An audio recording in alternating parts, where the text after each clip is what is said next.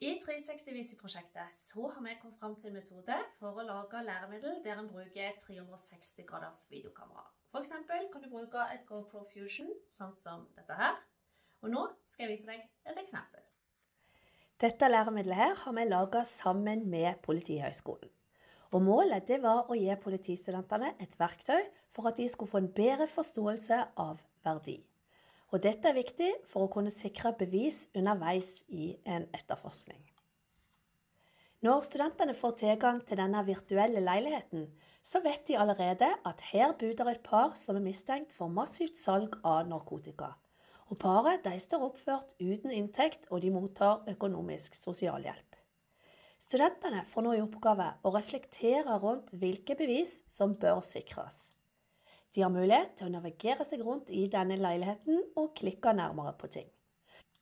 De må selv ta stilling til hvilke bevis de ønsker å sikre.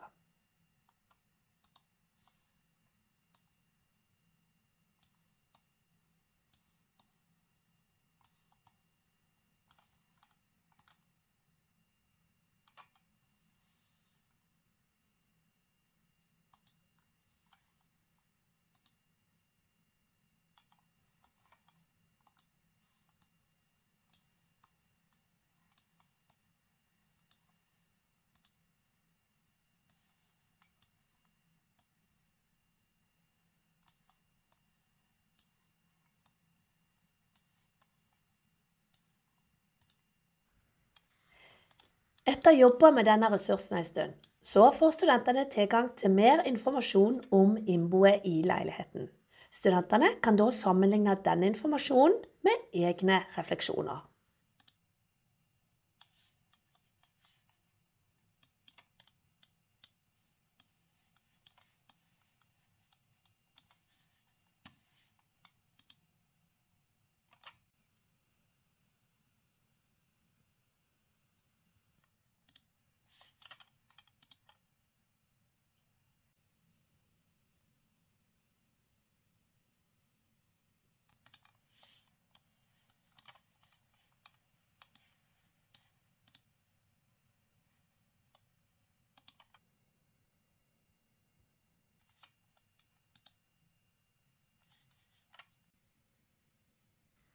Dette var et eksempel på bruk av 360-video inn mot undervisning.